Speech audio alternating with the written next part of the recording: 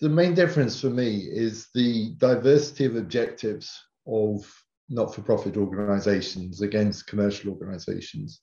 For profit, the objective is to maximize your profit, maximize your shareholder value. It is simple. And you do a variety of different things to achieve that.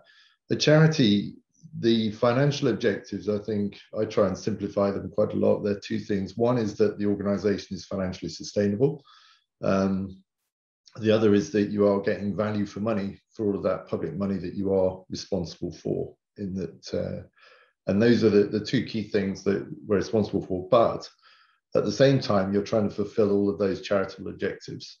And that is the motivation for the vast majority of people who are working in that organization. And I sort of contrast my role as sort of a CFO in a financial services business against being a finance director in a charity.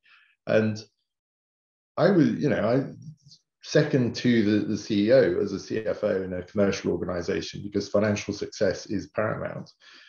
In the charity, it's these broader deliverables, and therefore trying to convince people about how to sort of, just a simple example is trying to introduce a new travel policy, for example, which is affecting maybe 1% of my budget, is very difficult when people are sort of saying, but what about this point? And I go back to my days of working for the Children's Investment Fund Foundation, where they are sort of debating things about climate change. They are arguing about adolescent sexual health issues in sub-Saharan Africa. They are worrying about severe acute malnutrition. And it is difficult as an accountant to argue that that is, trying to sort those problems out are bigger or sort of are less important than whether people are adhering to travel policies and those sorts of things. So the status, I think, of finance is quite different.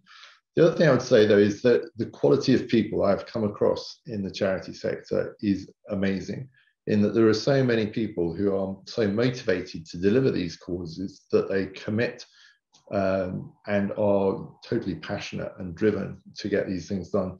And I was just overwhelmed by the people with sort of doctorates, second degrees, third degrees, masters, all this sort of stuff, in terms of people with a real quality in the sector. And therefore, they are fantastic people to engage with.